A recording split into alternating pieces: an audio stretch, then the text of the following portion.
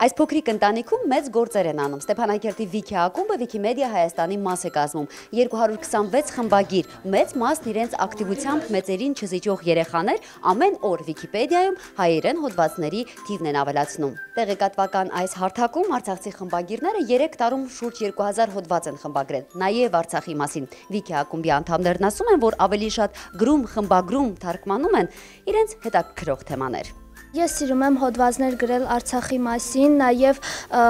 կամուրջների մասին հոդվածներ են գրել։ Ֆիլմեր, հանրահայտ մարդիկ։ Հիմնականում խմբագրում եմ քաղաքական գործիչների մասին կամ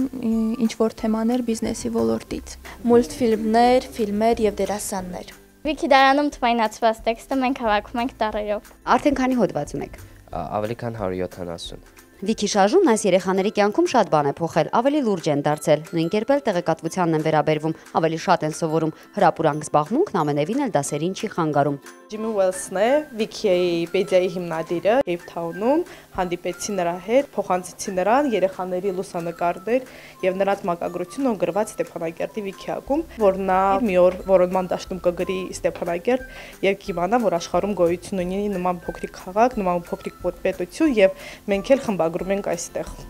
Հաջողություններ ունեն, շարժման տարածումն է այսօր խնդիրը։ 2015 թվականից ի վեր մենք ունենք արդեն 3 Վիքի ակումբ, մեկը Ստեփանակերտում,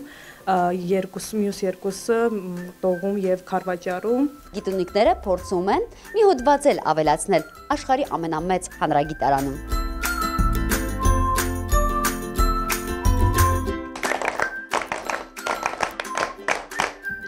Ծովինար Բարխուդերյան, Մհեր Մկրչյան, Արցախ։